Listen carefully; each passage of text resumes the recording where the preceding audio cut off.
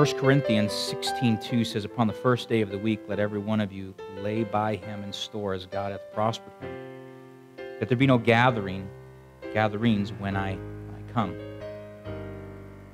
There needs to be a level of intentionality when it comes to our giving.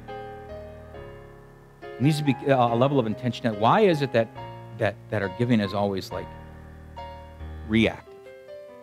It's always an afterthought, not a forethought. Okay? Our giving should be intentional. It shouldn't be something like we accidentally, I don't know how many of you do this, and I just honestly don't know. And again, this is not condemnatory. It's declarative. It's not condemnatory. You do whatever you want to do with your money. It's not yours anyway. It's God's. And you know what? I see it that way, which is really nice. I see it as not yours. It's God's. How many of us take time to make sure that we make sure that we allocate money to God? Now we're talking giving. Okay? Again, this is really tough. This is abrasive. Everybody's like going, "Pastor knows how much you give. He doesn't know how much you give." No, that's nonsense. You're the one missing out, not the church, because God could just take care of us like that, and it's fine. Okay, so this is really between you and Him. How many of you write your check as an afterthought? How many of you take time to allocate funds prior to coming to church? Now, I'm not saying writing a check in your pew is bad. That's not what I'm saying. I'm saying that we need to give with some intentionality. There needs to be some thought. We could talk about sacrifice here too. Just briefly touch on this. There are some people who have $1 million who could drop 20 grand and give to the church, and that doesn't impress me. It doesn't. I'm thankful for it. You know what impresses me? Is when someone has 20,000 and they give 10,000. That impresses me. Proportionally, and we're going to talk about proportion in just a moment. There needs to be some forethought in our giving. Now, there's all sorts of ways to give, right? People give online, not here. It's funny. I have this conversation with churches, and they say, "Oh, we're getting 40% of our offering online," and they got these massive budgets, and I'm like, "Dude, I got $100 last year." We have an online giving thing that cost me $120, and I only got $100. Did he cover it? It's crazy. Now, if you want to give online, that's fine. People talk about giving weekly with kind of like a reoccurring thing. That's totally legit. I don't think it's as intentional as writing a check, and I don't think the intention is as predominant as flipping out $20 bills, right? 20, 40, 60, 81, 20, 40, 60, 82, 20, 40, 60, 80. That's a grill. I could have bought a new grill this spring. 20, 40, 60, 84. I could have bought my new tires. 20, 40, 60, 85. 20, 40, 60, 86. I mean, you start to shell out the cash, and you start to go, whoa. I think there's some intention. Now, I'm not saying to give cash. Give a check. It's fine. Matter of fact, I'd rather you give a check because then you get tax write-off. So, all I'm saying is this. Give with intentionality. Make it mean something. And if you got $1 billion and you give $1 million, that'll help the church. Don't get me wrong. But what I think is amazing is when I see that somebody has hardly anything and they give a significant amount. That to me is amazing. For where your treasure is, there will be your heart also. And for where your heart is, there will be your treasure also. I think you can flip those.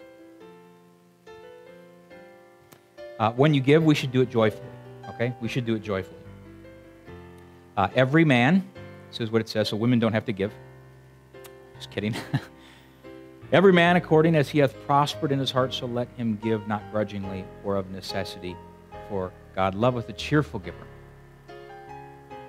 This should not be a punishment for any one of us. We are receiving the blessing. Now, I'm not saying God's going to multiply your income. That's not what I'm saying. But what I am saying is that when we give, it should be a joy. It should be a joy. People actually, I like to give. Now, I know that sounds really stupid. It's like, well, you're the pastor. You get your own money back. No, not necessarily. Here's the reality. I actually like to give. I have a good perspective. I believe God is real. I believe He wrote this thing. And I also believe that what I have is not mine. I'm just a steward of it. We should give cheerfully. We should have a spring in our step and a song in our heart when we give to the Lord. This should change us. It should move us. We should be excited. We should come and we should be like, man, I got my check ready.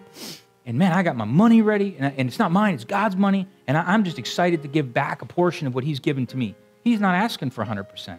He's saying, you can keep 90% of my money. Now, we could talk about tithing and how it's not mentioned in the New Testament, and I get that. I get tithing. 10% is not mentioned in the New Testament. I get that. But let me ask you something. Should we do less for God under grace than we did under the law? I don't think so. I don't think so. I think there's plenty of principle that talks about giving and et cetera, et cetera.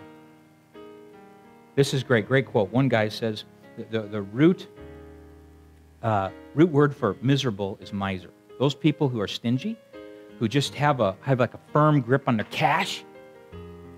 You know, some of the happiest people I see are the people who walk around and just, just bless people. Man, I don't know. To me, it's fun to give. It's fun. I love it.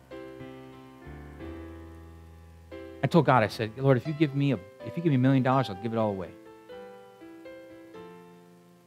I'm waiting for Him to say, I'm going to take you up on that.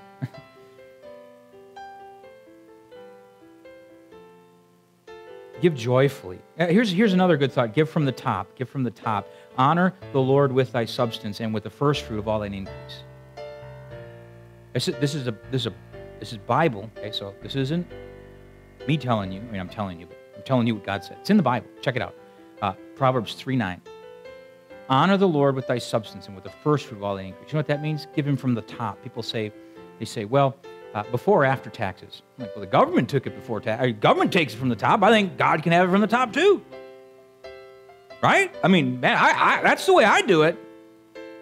They say, well, what about all the increase? Well, it says all the increase. I had family members of mine who says, you don't have, now these are family members of mine, who said, well, you don't have to tithe on your birthday gift if someone who gave you the birthday gift tithed on it. I wish the government would do that with taxes. It's been taxed on once, don't worry about it. That's not how they roll. I say, yeah, I mean, that says increase. Increase. To me, that means increase. So when God gives you something, you give from the increase. When God gives me $20 for my birthday, which is still really nice these days, I tithe on that. But what about your tax return? You get a tax return back, do you tithe on it? Sometimes I've given the whole thing. And you know what? It feels good to write those checks. It's not my money anyway. It's all God's. Do you plan to give? Do you plan this way? Do you say, how can I give more to God? Because the only person that's out of blessing is you. And that's the truth. God created this world. He can do anything He wants to do. You can just be part of the blessing. You can be blessed and be part of it because you gave. Give from the top, all thine increase.